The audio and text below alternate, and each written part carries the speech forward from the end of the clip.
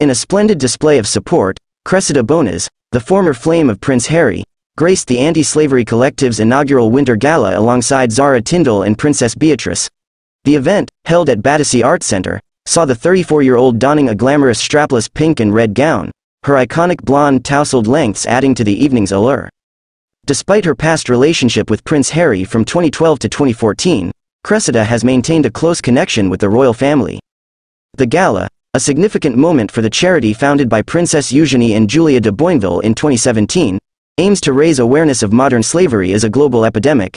It encourages collaboration among various stakeholders, including law enforcement agencies, policymakers, journalists, academics, NGOs, companies, individuals, and survivors to combat human trafficking.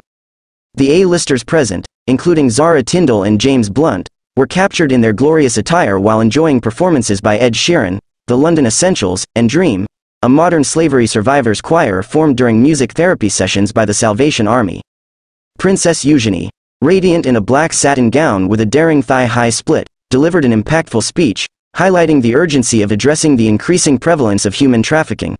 The night proved to be a massive success, raising over £1 million, with notable attendees like Natalie Pinkham, Ada Field, Camilla Alves McConaughey, and Gabriella Hurst.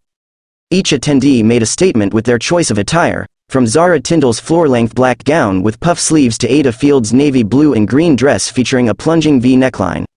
Natalie Pinkham opted for a dramatic red one-shoulder number with an oversized puffed sleeve.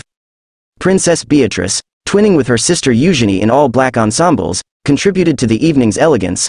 As the event concluded, Princess Eugenie emphasized the collective responsibility to combat modern slavery, urging collaboration among law enforcement agencies, policymakers, journalists, academics, NGOs, companies, individuals, and survivors for a lasting impact.